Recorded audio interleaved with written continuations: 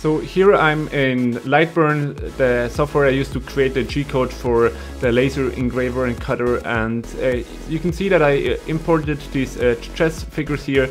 I modified the design that I found online and made it workable for me, and I'm just going over it here in 2 passes, as you can see, at 170 millimeters a minute at 100% power to cut through, and it can almost cut through in 1 pass. Actually, if you slow it down, it can cut through, but I found that the cut is a lot nicer if I go through in 2 passes. And I actually, since I have a Z-axis on my laser cutter, I do step down a little bit on the 2nd pass. That way you can see that here I do step down a millimeter. That way the focus point also moves down a little bit to just make sure that it cuts through a little bit nicer.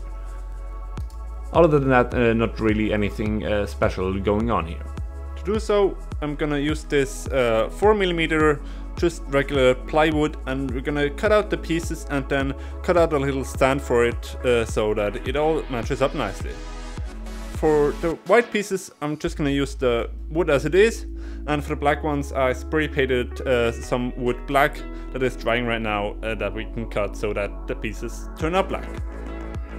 So let's get it on the laser and start cutting. I'm also gonna turn on the air assist for this one, as it greatly helps while cutting plywood, and so it's gonna be a little bit loud since the compressor is running, but it'll be fun.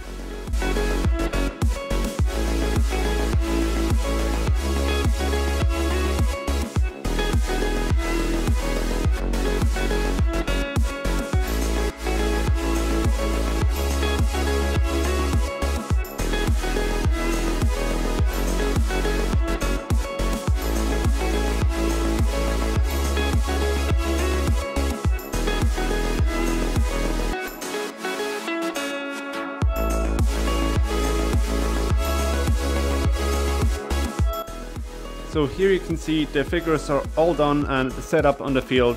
I glued them together with the little base and the top. I just used some regular wood glue since I'm just gluing together plywood, and I think this actually came out really amazing. The black ones that I just spray painted on either side before I cut it out with the laser look absolutely sharp since the edges are black as well. They look really nice, and also the white ones, they are a bit more obvious that they're laser cut, but I think they still look really good and definitely match the board. I surprisingly got the sizing quite well as well on the first try. I didn't really know how big I should make them, and I think it matches very well in proportions.